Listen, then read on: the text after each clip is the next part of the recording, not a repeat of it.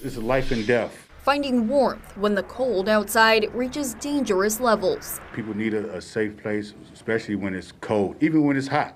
So when it's that cold outside, it's very important for a person to be able to have shelter and be able to protect themselves against the elements. The doors at repairs of the breach open at 7 p.m. each night, but their capacity limit is 30. You start accepting people in here at 7. If you had to guess, what time do you typically fill that 30-person limit? Whew. I say at 7. Denzel Thomas says they were one of the only warming centers in Milwaukee to remain open last year when COVID was at its peak. He says many of the shelters that the pandemic wiped out not returning this year. Are you guys one of the only places that's open like that?